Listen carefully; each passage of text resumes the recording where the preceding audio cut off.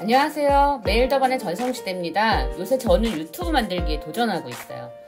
디지털 노마드를 꿈꾸는데 디지털 노가다를 하고 있네요.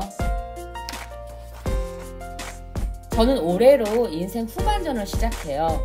아직 유튜브의 방향성을 제대로 잡지 못해서 일단 저는 수다를 떨 거예요. 그래서 수다플랫폼으로 만든 거고요. 제가 캠핑을 다니면서 캠핑, 취미, 부업, 재테크, 부동산 등에 관해서 느끼는 얘기들, 경험, 그리고 주변에 열심히 사시는 분들과 만나서 수다를 떨까 생각 중이에요. 제가 블로그랑 스토어펌을 하고 있는데 그리 열심히 하지는 않아요. 일단 제가 그린 그림을 액자로 만들려고 기계도 샀고요. 그 그림 주인공에게 선물하려고 준비를 하고 있어요.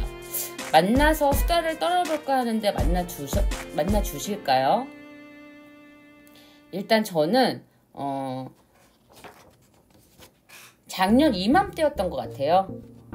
경매 공부를 우연찮게 시작하면서 정말 좋은 분들을 많이 만났어요.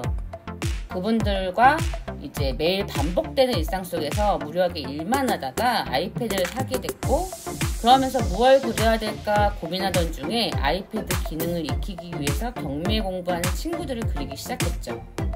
벌써 1년이 지났네요. 그 수많은 그림을 그리며 그림 속 주인공과 한층 가까워진 느낌이고 달려가서 손잡고 수다 떨고 싶더라고요. 지금 올린 그림들은 아이패드에 있는 일부분을 올리는 거고요. 더 많은 그림들은 블로그에 있어요. 영상 만드는 작업은 완전히 노가다네요. 일단 저는 꿈많은 인생 후반전 매일더반해로 시작했고요. 여러분들하고 많은 수다를 떨려고 해요. 기대해주세요.